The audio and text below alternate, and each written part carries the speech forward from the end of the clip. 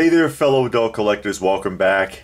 David Eon here, fresh up from the museum. I'm in the video game room right now, but I brought out my complete Fat Albert Tedro collection.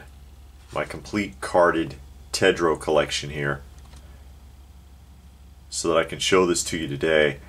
I have just done last week a video on the complete Chemtoy Fat Albert collection that was released in 1973, which you see down here. I brought them out for size comparison, and these were sold loose and carded, the Chemtoy, and I talk about that more extensively in the other video, but they're basically figurines. They don't move at all.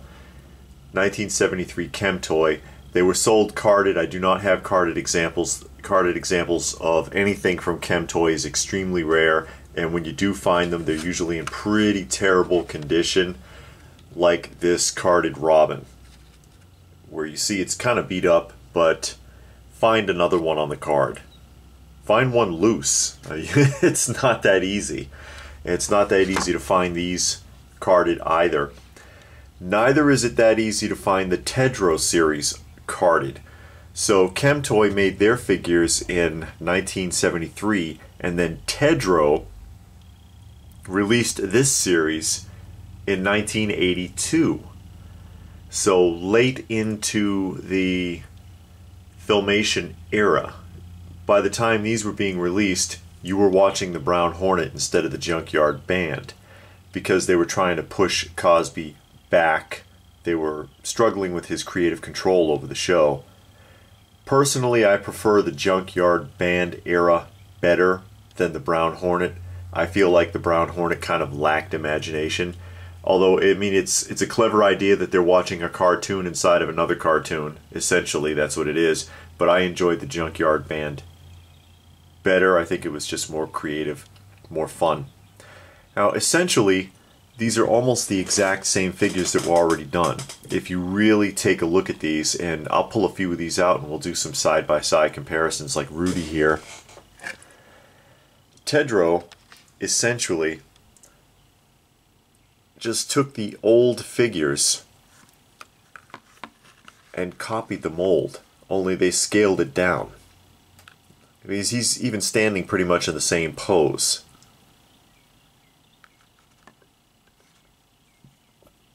Then they sealed them on these blister cards. To the best of my knowledge, these were not sold loose, only on cards. And I'm kind of fortunate to have a set of these on the card. Here's Bucky. And then here's the original Chemtoy Bucky. This one's a lot closer to the original scale, so it doesn't look like they used any viable model for scaling the figures down, because that Rudy was much smaller than the original Rudy, and then this one is pretty close. And you'll notice the card isn't perfect either. Just like with the Chemtoy, it's pretty difficult to find these on cards that are in decent condition, and there's really nothing on the back. There's nothing really on the back, except somebody wrote $5 on this one once.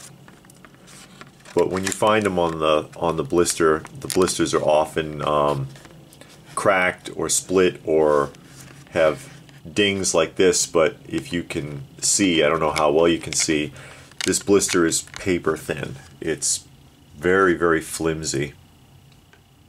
We'll do a side-by-side on the little bill here. See, that's a little closer.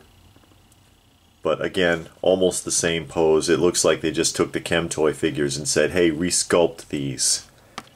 That blister's actually not too bad. You see the prices here. Original price 49 cents, and then 3 for $1. They weren't very expensive.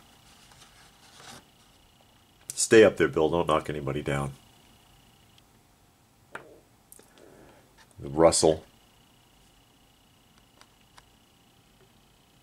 And this is the only one, well, he's still kind of similar, but this one looks like he's walking. I bet you he doesn't stand very well, though. It's really not a very good sculpt, to be honest. But I'm a big fan of Fat Albert and the Cosby Kids. This is actually a really nice card on this one. Unpunched too. No damage to the cello that I can tell. Just a little bit of stress on the bottom. That's really rare to find one of these like this. But I'm a big fan of Fat Albert and the Cosby Kids. You know, and I've had some people ask, or I had somebody ask just recently, here's Mushmouth, side by side with the Chemtoy, how can you still like these despite what Bill Cosby did and all this other stuff? And, you know, I'll just say, leave the politics and the social justice out of it. You know, regardless of what you may think that Bill Cosby did or didn't do, it does not negate his impact on pop culture, particularly in the 70s and 80s. And Fat Albert is still a good show. There's Dumb Donald. Fat Albert is probably one of the best of the classic Saturday morning cartoon shows, and I have fond memories of that show as a child in an era that had things that are just gone forever.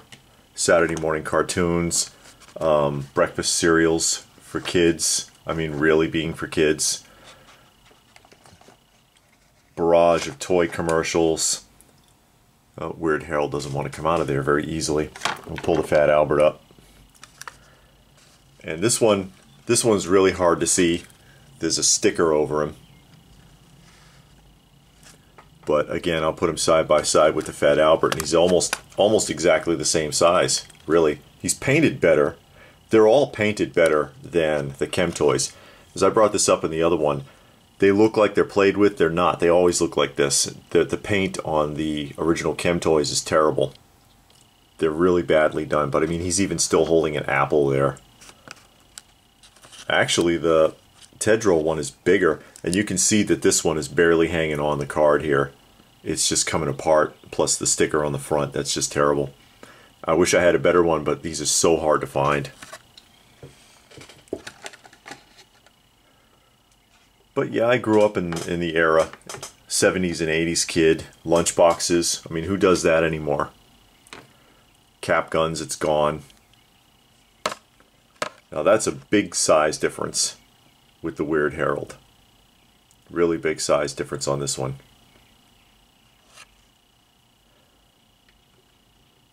But personally, I would rather just focus on the nostalgia of it. Of just remembering a really good Saturday morning show that I used to enjoy. And having the figures from that series. 2 series here actually, because the Chemtoy 1973 and then the Tedro 1982. And there's been a couple of others, but honestly not very much has ever been made for Fat Albert. I have the DVDs also. I showed these last time. Series 1 and 2. I don't have the 3rd disc from this, which is the Brown Hornet era. Because there really weren't very many episodes. They just played them forever. They played them from 1972 to like 1985 on CBS. So they made very few actual episodes, but they reran them over and over and over again, but it didn't seem to matter when you were a kid. Then White Castle. I've got the specials here too. The holiday specials that they would play in the evenings like 8 o'clock on CBS. Christmas, Easter, and Halloween. But White Castle made 4 meal prize figures in 1990, I think. Milton Bradley made a board game in 1973. There was a lunchbox, I think from Aladdin. I could be wrong about that. Remco made dolls in 1985. And a lot of people think they're Knickerbockers because they're boxed like Knickerbockers, big window box, because they're large. They're like 24 inches tall. But they're actually from Remco, 1985. They made Little Bill, Fat Albert, and Greg. Who's Greg? I don't know. A white kid that I don't recognize. He might be from the Brown Hornet era, but I don't remember a Greg. and I think the last attempt was by Saba Toys in 2005, and they also only made 4 figures, and then they just hung it up. They didn't bother to make any more.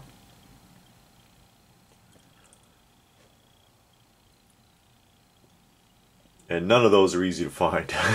None of them are easy to find. So what do you think of these? Do you remember the show? Do you have fond memories of the show? Were you a Saturday morning era kid? Lunchboxes and cap guns and Saturday morning cartoons and big bowls of unnaturally sweet cereal. I did grow up during that era. There's Bucky. Kind of miss it. Did you notice the toilet seat there? There's a toilet seat in the corner. Do you have these figures, or the Chemtoys, or any of the others that were produced? Like I said, I think I probably named pretty much everything that was ever made for Fat Albert. It wasn't much. Bill Cosby didn't franchise the stuff very much. It was rare. Well, back in those days, they didn't do it like all that. That's why you can't find very much for Mr. Rogers' Neighborhood either. There's very little that was ever produced. But let me know what you think. What do you think of these figures? Is this a collection you would like to have? Did you used to watch the show? Are you a fan of the old school Cosby Kids? I could watch the cartoon right now. I used to really love that cartoon. I think it was really well done. Well written, entertaining, funny. Sorry you can't see Fat Albert better. His package is just so badly held together. It didn't hold up well, but he's a heavier, larger figure. So it's a lot more difficult to find him on a decent card than the other figures. His size and his weight have damaged it. Let me know what you think in the comments section down below. Please do give the video a thumbs up if you got something out of it. Share it if you can. Subscribe if you're new, all of that stuff. Hit the bell icon. Check out some of the other videos for more vintage showcases and many other things. I do a lot more than just show vintage toys. Do modern unboxings, I do video game walkthroughs, I showcase classic toy and food commercials.